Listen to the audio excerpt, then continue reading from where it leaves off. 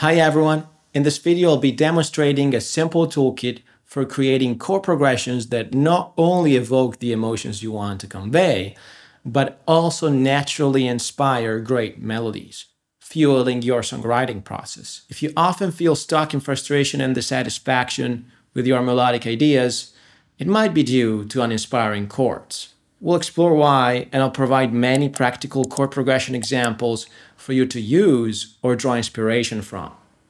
This video is primarily beginner-friendly with occasional advanced tips, and it doesn't require advanced music theory knowledge.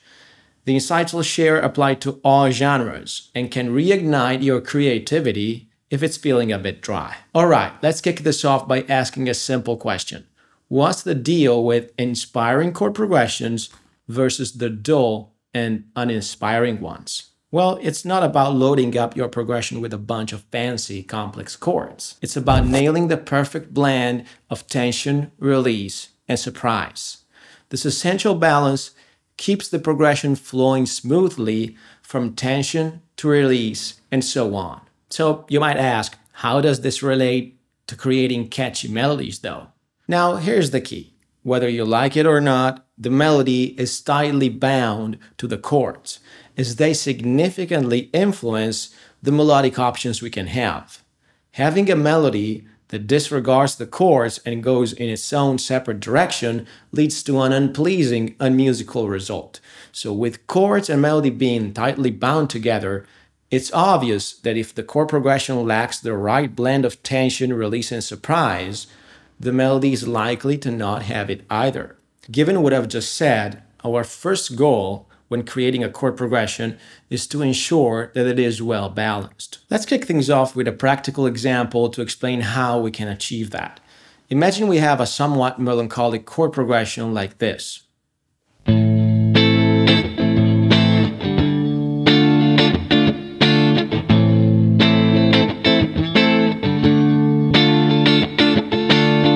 The first question we should ask ourselves is, does this chord progression carry the right mix of tension, release, and surprise? Well, this could be surely a good starting point for a progression, but I feel it's a bit dull as it stands. There's a general lack of tension and surprise in it, don't you think? Let's see what happens with one more chord added.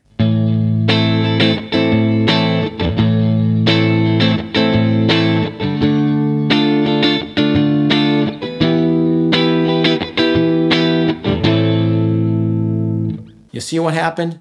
By introducing E minor, I not only injected a sense of surprise, but also heightened the tension. This in turn enhances the feeling of resolution when we return to A minor, while the D minor becomes an interesting variation between E minor, the peak of tension, and A minor, the peak of resolution. Now, this was a super simple example, but the idea here is to start with a few chords, analyze the progression, and evaluate whether tension, release, and surprise is lacking or not. So, after doing that, you might be wondering, how do I determine which chord to use to enhance tension, release, and or surprise? Well, the answer lies in a fundamental music theory concept. Every song is composed in a specific key, and each key comprises 7 notes. Music theory guides us in constructing one chord on each of these 7 notes, and indicates whether each chord should be major or minor. In simpler terms, we typically have 7 different chords to work with in our song. While some songs may be more complex, I would say these chords cover 90% of the songs you probably listen to. The beauty of the system is that each chord conveys a distinct sensation. Some create tension, some offer release, and others fall somewhere in between, neither fully stable nor unstable. This makes them good choices for introducing an element of surprise when needed. Here are the general sensations typically associated with these chords.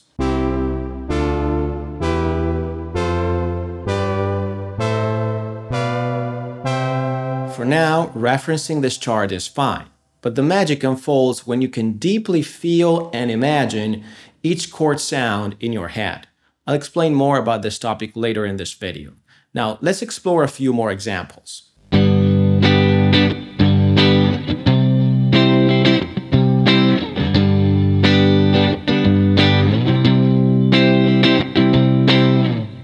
a happy and bright chord progression, but I would say it lacks an element of surprise. So let's see how it sounds with an additional chord.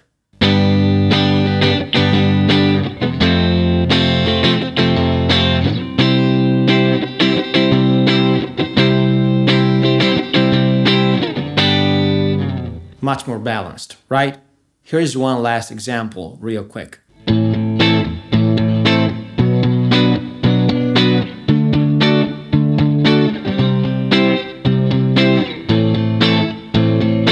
It feels like it's going nowhere, doesn't it? Guess the missing element and share your thoughts in the comments before I reveal it. Now, here's the improved chord progression.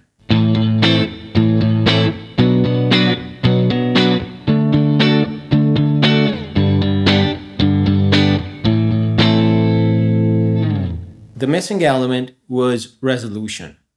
Now, are these the only techniques available to create more inspiring chord progressions? Of course not. There's much more to explore. However, it's crucial to ensure that your chord progressions are well balanced and flow smoothly before delving into the next set of ideas on how to make them even more inspiring. The next chord tool in our toolkit can transform your chord progression from plain to emotional and even dramatic, if you wish. I'll start with an example and then break down what I've done. Let's begin with this basic chord progression.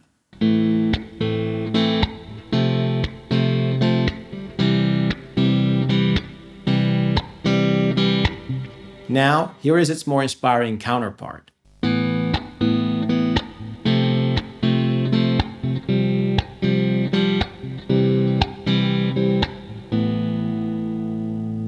So what changes did I make? I introduced chords that go beyond simple triads, such as adding the ninth to the A minor chord and turning a C chord into a C sus4 chord. This results in the following chord progression. There are a few reasons why this progression feels more inspiring than the previous one. First, the addition of the add ninth and sus4 chord creates variety and introduces an element of surprise. Another reason is that adding the ninth to an A minor chord adds drama, making the A minor chord much darker. There's one more significant reason, but we'll explore that later in the video. It's quite interesting, so be sure to stick around until the end. You can apply the concept of using other chords than simple triads in various ways. I've only scratched the surface here. For example, you can experiment with suspended chords, chords with added ninth or sixth notes, or even seventh chords. Delving deeper into this topic would require a dedicated video, but let me know in the comments if you'd like to see a video like that. The next tool can do wonders for inspiration. Maybe you've already heard about chord inversions. If you have, stick around to learn how you can use them to help with your melodies. If you haven't, it's quite simple. I'll explain it in 15 seconds. A chord inversion occurs when the lowest note of the chord is not the same as the root note. Let's take C major as an example. It consists of the notes C, E, and G. Typically, we play it with C as the lowest note, which is our standard C major chord. However, we can also play it like this, with G in the bass. This is a chord inversion of C major. Chord inversions offer us the option to add more variety to our progressions. Instead of always using chords in root position, we can use inversions to introduce diversity and enhance the element of surprise. For example, take a look at this chord progression.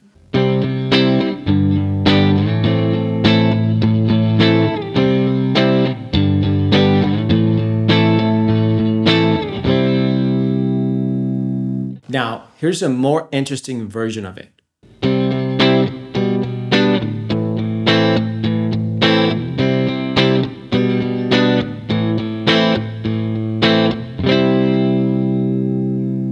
All I've done is transform this into an inversion.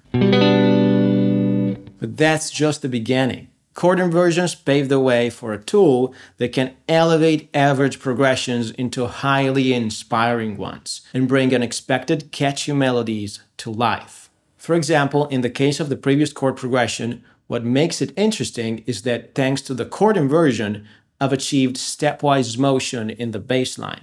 Essentially, the bass line now descends the scale step by step. This way, the bass line feels more like its own melodic line, instead of jumping around like this. This alone enhances the progression's appeal, but we can extend this concept to other chord voices, not just the bass line. Remember the chord progression I played earlier?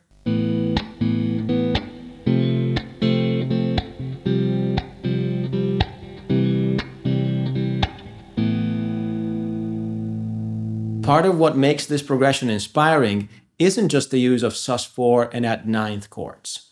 It's also the fact that in the last three chords, only one note changes from one chord to the next.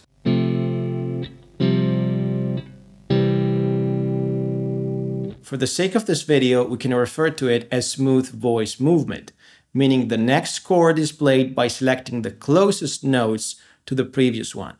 Voice in this context means note of the chord. Chord inversions are the devices that allow us to achieve smooth voice movement between chords, creating the sense of multiple melodic lines moving together to form the chord.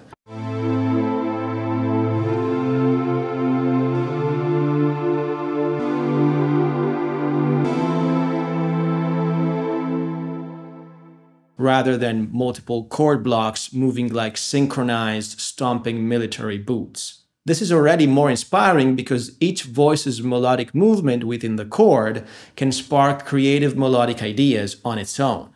But we can take it further by creating bits of melodic ideas within the chord progression itself when transitioning from one chord to the next.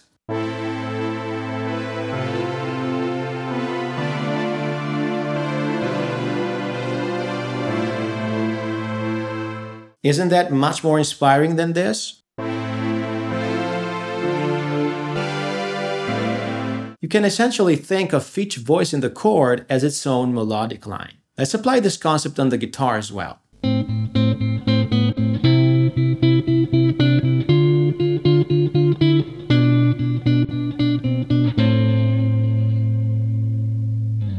The reason why these embellishments are inspiring and can spark melodic ideas is not only because they provide melodic lines that your ear can latch onto and develop further, but also because they introduce additional rhythmic movement within the chord progression itself, which can trigger interesting melodic ideas. Rhythm is a crucial component of great melodies. It's the backbone of a memorable tune.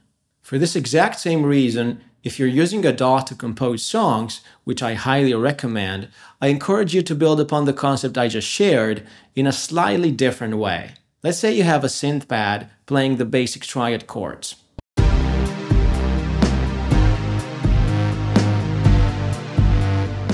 Instead of making major alterations to the synth pad part in an attempt to achieve smooth voice movement, you can leave that as it is and introduce an additional instrument designed to play subtle melodic loops.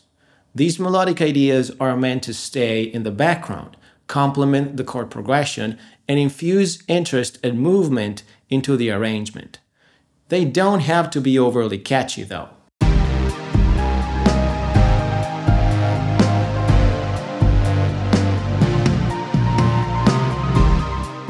This approach serves the same purpose as treating each voice in the chord progression as a melodic line, as we discussed earlier.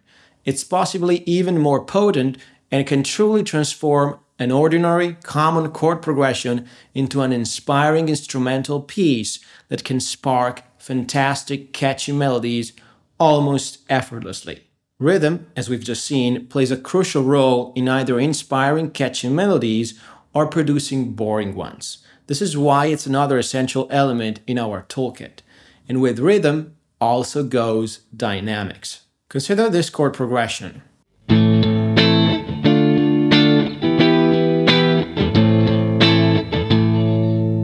Sure, we can change the tempo, but let's explore something as simple yet less obvious, altering the duration of the chords. Try this.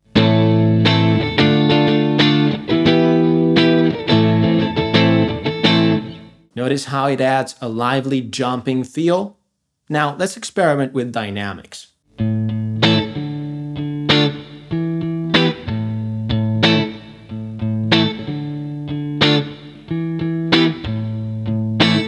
These are just a few possibilities. They can transform an average progression into one that can inspire intriguing melodic ideas. As we've seen, rhythmic cues play a significant role in inspiring catchy melodies. Are you interested in more ideas on using rhythm and dynamics? Let me know in the comments and I'll consider a separate video on the topic. Our next tool is a tiny bit more advanced, but trust me, it can be a game changer and you'll pick it up effortlessly. Let's jump right into an example to illustrate the concept. Here is our initial chord progression.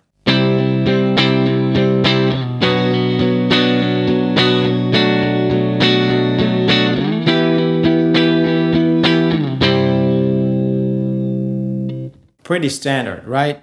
Now let's add an element that introduces extra tension and surprise.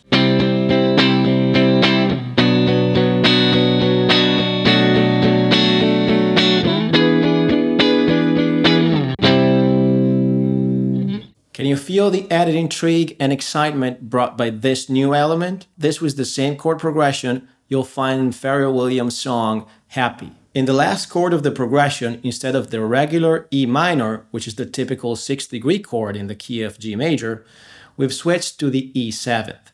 Now, E7th doesn't belong to the G major scale, and in this context, it's referred to as a secondary dominant chord. Wondering what a secondary dominant is? I'll break it down for you. In a key, as we've discussed, there are 7 chords. Typically, only the 5th degree of the key can be a dominant 7th chord, known for its tension and tendency to resolve. However, by applying a music theory rule, we can turn any of the remaining 6 chords within the key into dominant 7th chords, thereby making them secondary dominants. The key takeaway here is that introducing a secondary dominant chord adds extra tension to our progression, which naturally resolves to the chord a fourth above it. So how do secondary dominants help us create catchier melodies? The introduction of a secondary dominant chord introduces non-diatonic notes, which are notes outside the established key and wouldn't be available for use in our melody otherwise. For instance, in the chord progression I've just played, a G sharp is introduced by the E7th chord. Incorporating that G sharp into our melody can inspire unexpected and unique melodic ideas.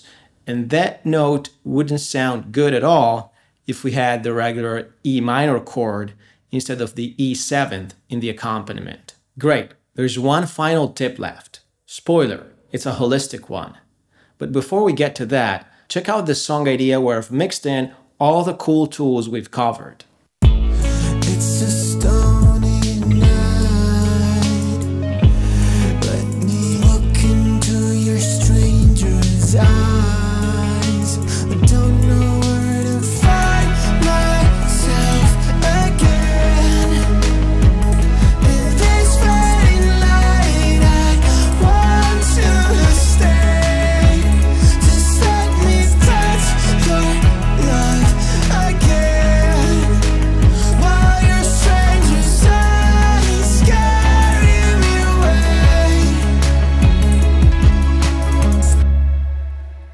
Alright, here's the final tip. What we've explored is a toolkit for crafting emotionally charged chord progressions that naturally inspire great melodies. It's practical and straightforward to implement. However, the method I've introduced is analytical, requiring conscious thought and assessment. While this makes it user-friendly, it can sometimes hinder spontaneous creativity.